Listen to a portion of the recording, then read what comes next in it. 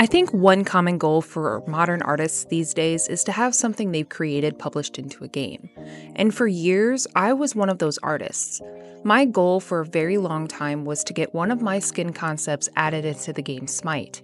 I took this very seriously.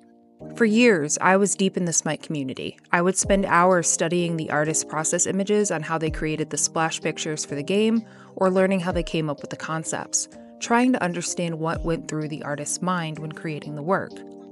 I started making concepts around 2015, 2016. My first concept was a community skin contest entry for a Wheelix. Overall, the concept was not very good, and I understand completely why it didn't get added into the game. The concept didn't have very much creativity to it, and it doesn't provide much of a change from the original character's design. So, it's just not very good. However, this hunger to get a skin into the game only grew and grew, so I was officially on the grind. My second concept was a live Izanami. Part of Izanami's lore is that she's dead, so I thought, what if I created a concept of her being alive with some really nice, elegant Japanese clothing and make her look really cool?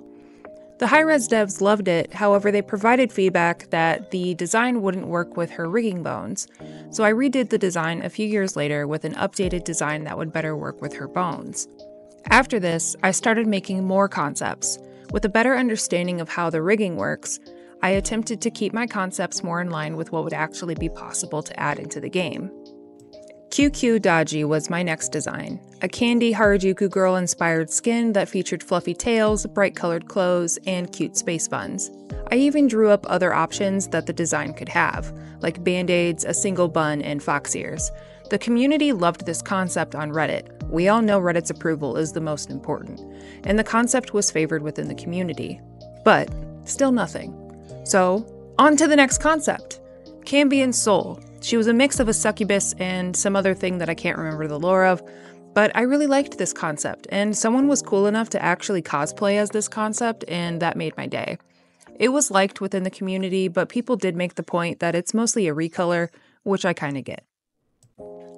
But I was not deterred. My goal to get a skin in this godforsaken game shall not be in vain.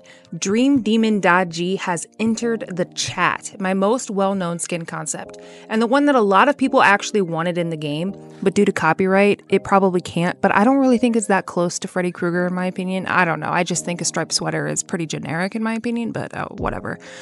Anyways, I submitted this skin for a Halloween skin contest for SMITE.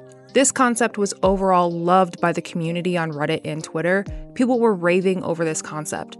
However, to the surprise of the community and to my detriment, it did not make the voting round to be added into the game. I was heartbroken. But the grind continued.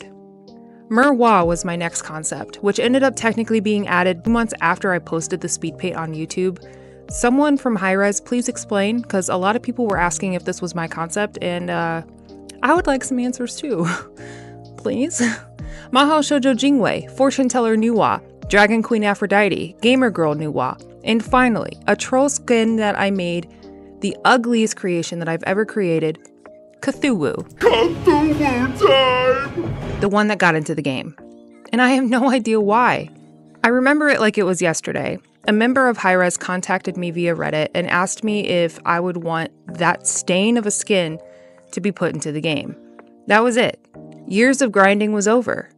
I had finally gotten the opportunity I was trying so hard for.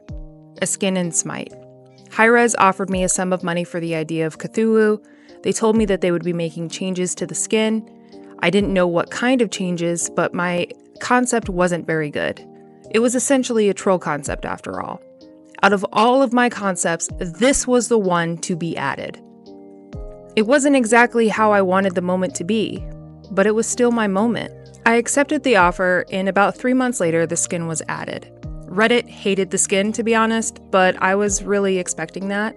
However, I was getting congratulated by the community on my feat of finally getting something added into the game. The final result of the skin is nothing like my concept. It's far better than my original concept, of course. They put him in more of a clear-cut outfit instead of whatever the hell I put him in, and the theme was that he was at a tea party. Anyways, I got paid, and I got a bunch of codes to give to friends and family to get the skin for free, which was cool. So, lesson of this video, don't give up. You might get noticed someday by your shittiest concept.